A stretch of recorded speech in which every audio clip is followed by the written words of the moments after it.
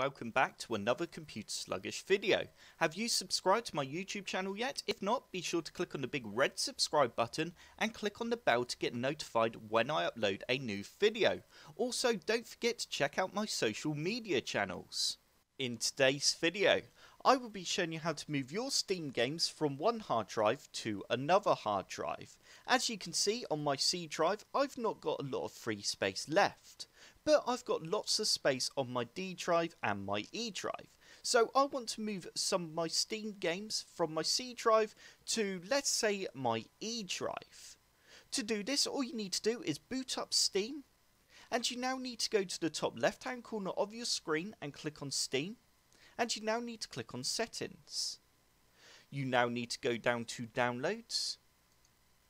And you now need to click on Steam Library Folders. And we can now click on the Add Library folder. As you can see, I currently have two Steam Library folders. I have one on my C drive and one on my E drive. I'm now going to add a new library folder. And I want to create a new Steam library on my D drive, so I'm going to click on this little drop down menu and select my D drive. And I'm just going to create the library folder within the main area on the D drive by selecting new folder and pressing OK. You can now click on select, and as you can see, this Steam library folder is just D drive Steam library. And it currently has nothing installed in that folder. You can now press close and go OK, and you now need to select the games which you would like to move to your new folder library.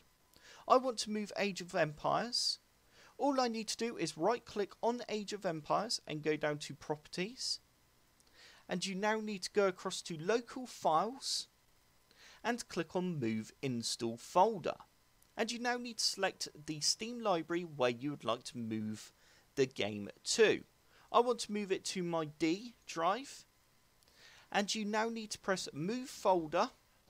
And it will begin to move your game to your new hard drive. And that is how simple it is. I hope this tutorial has helped. If it has, hit the like button below and subscribe for more Computer Sluggish tutorials. Don't forget to check out my social channels.